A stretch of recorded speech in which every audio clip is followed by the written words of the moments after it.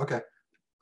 My next mechanical question was going to be, I see these Raspberry Pi Shields and they have like these rounded corners. You can see that I have like the basic outline for my board shape right Yeah. now, but I would like to make it not such a like a, walk into the corner of a coffee table sharp like Yeah. type of board. So how would you go about making those curved edges for like the board shape? Yeah. So we can actually do, let's see what layer would make sense to do. Could do an outline and do kill two birds with one stone, but I want to show you something else. So we can go on to the, I don't want to do dimensions. Screw it. Let's do the outline layer. So what we're going to do, we're just going to draw some lines. And I'm actually going to start it. Okay, and this is also, I want to change this back to less than 1 mil. Let's do 10 mils. So I want it to be less precise. So we can actually go up to line and just draw. So I just started kind of just one square down. Looks like you have nice even squares. And yeah, let's just zoom in. So a little snap to grid, and end a line there. And I'm just going to start a line here, and just end it. And so we're going to go. If we want to go to arc, let's do edge, and like that. And you can change this up a little bit if you need to. You can actually change the various dimensions. You can change it on different layers, whatnot, all kind of fun stuff. And so eventually, what you'll do is, and you can actually adjust, how. I think you can actually just, if you want to make this like a little bit more pronounced, something that kind of complements the curve of the hole or something like that. Yeah. And so you can adjust that. And So actually, you don't really want to change like the shape of the board itself, but more so the outline. And the outline is the part that tells the machine how like where to cut it out at, right? yes and no. We're gonna use the outline layer to define the shape of the board, and then that will just define it based on the lines. And so what we're doing is we're just deciding for ourselves where we want. Let's see, what I do that 2, I think. Oh, 3. So I'm just manually doing this. Mm-hmm. And so another line. What's that? 3. Do you want a nice rounded corner here? I want to round it. Maybe not that much of a curvature there, since that connector is going to be there. Okay. Well, I mean, actually, if it works, it works. Like I don't care. But this slot right here is just for the connector for the camera. Yeah. So you want that to be fairly rectangular. Well, I'd prefer it actually for all the corners to be rounded, just so that it doesn't snag on the ribbon cable. I just wanted like the curvature of like the corners to be a little, instead of having a radius of 3, having like a radius of 2 or 1. You know what I'm saying? Yeah. So you want this little less. No, I want that to be the same, but I Okay. want like that notch to have a lesser radius. Oh, like right here. Yeah, like right there and on the And inside corners. Yeah. So yeah. maybe Okay. like a radius of 1 or 2 or something like that, you know? Yeah. So let's just do. Let's just do 1. So you go through and I think this will just. That didn't work. I just made a new line. Oh, that was interesting. Yeah. So. Yeah. Yeah, that was interesting.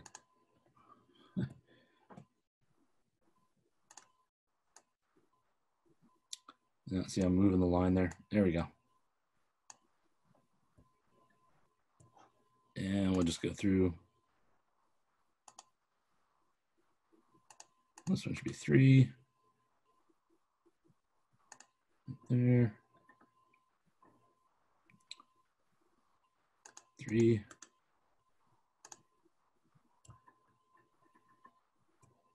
We'll change this to 3.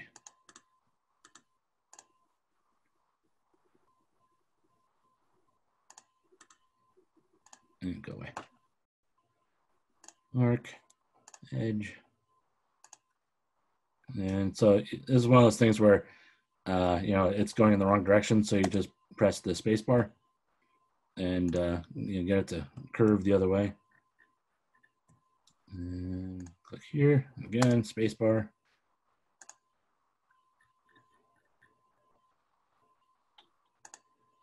Space bar, set space bar. Since we're talking about, like, you know, the mechanical stuff, and as you're routing these traces, I have a Raspberry Pi in front of me right now, and for the mounting holes, like, you know, the rest of the board is like that dark shade of green, right? And I'm assuming that's like the solder mask on top. But for the mounting holes, they have something, you know, around the perimeter of each of the holes. You know, it has like some type of spacing, almost like an annular ring, except for it's not electrically connected or anything like that. Like, how would, I guess, what are those called, and how would you get that same effect for your for your mounting holes in the corner? If you understand what I'm talking about. Yeah, just a second. Yep. Apparently I can't draw lines and listen at the same time. Sorry. That's all right. And it's super exciting stuff. I actually really do find this, I enjoy this, but, you know, obviously it doesn't make for good TV. Yeah. Actually, before you finish up with that as well, at the notch right there, you have that curvature, but you don't have like that predefined at the top of the notch. I'm sorry. You see how, like, where there's that space between that black part and your curve right there? Is that going to give us an issue? No, because I'm going to define the board based off of all these lines, and then it'll fill that in. Okay. And same thing here. It'll actually like chop off those, like, yeah. Let me do that. Let's do that, and yep. And then again, shift and click.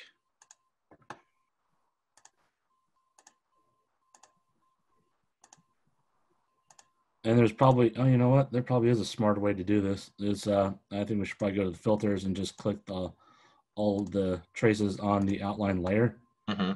That would be the smart reason to actually do all this on a different layer. But, you know, we're close, so we'll just do this the dumb way right now. But, you know, again, it's, you know, I guess it's only dumb if it you know, it's not dumb if it works. Yeah. Then we select that. We want to go up to board shape. And define from selected objects. Could not find board outline based on center line. Would you like to find using the permanent external edge? Yes. I don't know what that means. And okay, that didn't work. It did the opposite.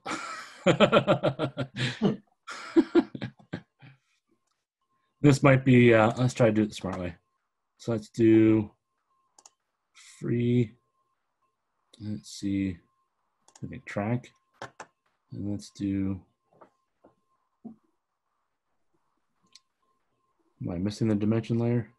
I think you need to also select the arcs as well on your objects list. Oh yeah, thank you. Yeah, so that would be a smart way to actually do it. Okay. Yeah, that, see, now it works. I hit Control A, then it actually selected them. Oh. All right. Yeah. So again, let's see. Define from select out. There might be. Yeah. Define board shape. Let's try this again. Multiple paths from location. What using primitives? Click no. It's probably not gonna do anything. Yeah. Let's try.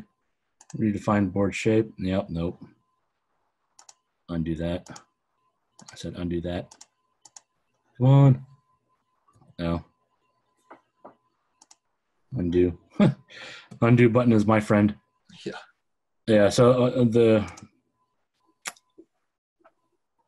wonder if nuts. I don't know if we put it on a different layer. So let's click, select that. Let's go to Object Inspector. Yeah, maybe if let's see, layer. Let's put it on the Dimensions top. See if that makes a difference. Shape defined from selected. Nope. Jerk. Wait, did it? Nope. Just completely got rid of the board. Huh. Anyway, so there should be some, like, it might have to do with that, you know, this weird kind of connection down here. Well, I have the outline set at 5 mil, and those curves kept on going to 10 mil. Like if you double click the curvature parts,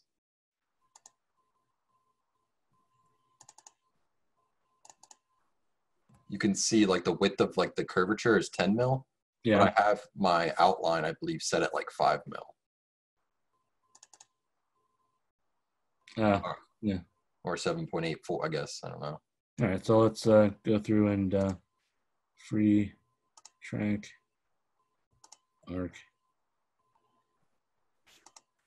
Components, nope. All. Oh, of course, now it's on the dimension layer. We're going to change it all. But anyway, I think we can actually, it won't affect anything. Well, that's certainly a good thought. Again, Control A. Interesting. It only selected the actual lines, not the dimensions. Good to know. So width, 10 mils. That looks like it changed everything. Yeah. Let's try that. Define from create primitives from we don't want to create primitives. No. Could not find board outline using primitive center line to define our multiple paths, which are trying from the outer edge. No, we know what that does. It said multiple paths somewhere, so maybe there's like a duplicate line somewhere. Maybe. Yeah, because we were, let me rephrase that. I was just kind of screwing around with it. But anyway, you should be able to just draw an outline or you know, a shape. Maybe we'll just have to play, or you can play around with it later. But this should work. So like if I were actually to go and you know, just draw a circle like that. Of course, we're on the outline layer. And if I, you know, select that, go to board shape and define from selected objects, it works. So for some reason, it's not working now. And favorite up button, undo and delete, and reset filters. Yeah, so I'm not too sure. Oh. Yeah, but that's because it's on the dimension layer right now. Yeah, and I wonder if maybe if we do bottom dimension layer, because all the rest of the stuff, it might be confusing some of these with actual, like what we're trying to do the board shape. But it was we were selecting it. Track arc. Yeah, but I think the tracks also count like the straight parts of like the arrow parts for like dimensions and stuff like that as a track, I believe. Yeah, so like maybe we put this on yet again. Let's try a different layer. Object inspector, dimension top. Let's dimension bottom. And yeah, let's try that.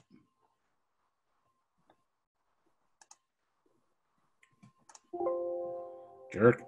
Okay, so negative 1,000 to 850. 850. Multiple paths found from that location. Oh, it's I can. So negative 1,000. So I'm looking down at the bottom corner. You can see the dimensions changing. There's negative 1,000 to 850. Yeah. It's saying there's in this guy. All right, let's just reset that.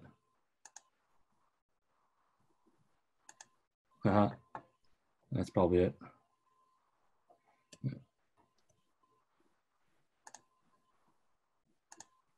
Yeah.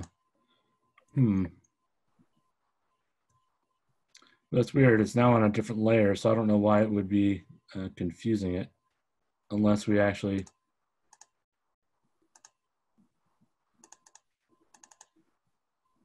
So let's see, can I hide this? Are you okay if I delete one of these dimensions? Yeah, go for it. Let's see, it might be, go away. Fine.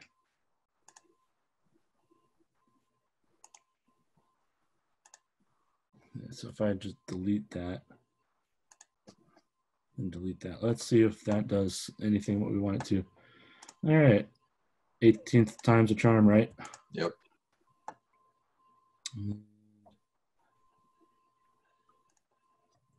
Okay, that's actually selected. Board shape, create. Oh, jerk. Multiple paths from negative 1800, negative 1,000 mil, 850 mil. Oh, it worked. Okay. You know what? I bet it was actually defining based off of this one trace, and we were using the outside edge, so it was eliminating everything from that side, everything from that side. So that we were probably making a board the thickness of a single trace. Oh. So if I reset filter, now there we go. Now we got it. That's what it was doing. It had that weird odd trace that was part of, for some reason, the actual outline layer. And when you say trace, you mean like a track, like it's not like so much an electrical connection, but just. Yeah. So sorry, I mean like one of these lines from the dimension. Okay.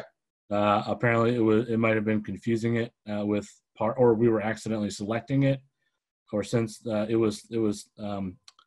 might have been since it was actually straddling both of the actual outline that we wanted, that it was actually confusing it. Let's just actually. I'm gonna just put this on the outline top layer, or outline layer rather. Excuse me. You jerk. Yeah. So when so just jump ahead. One of the things you want to make sure that you have is an outline layer. So this is the outline, so that we know, or the manufacturer knows where to cut it. So we'll just do object inspector,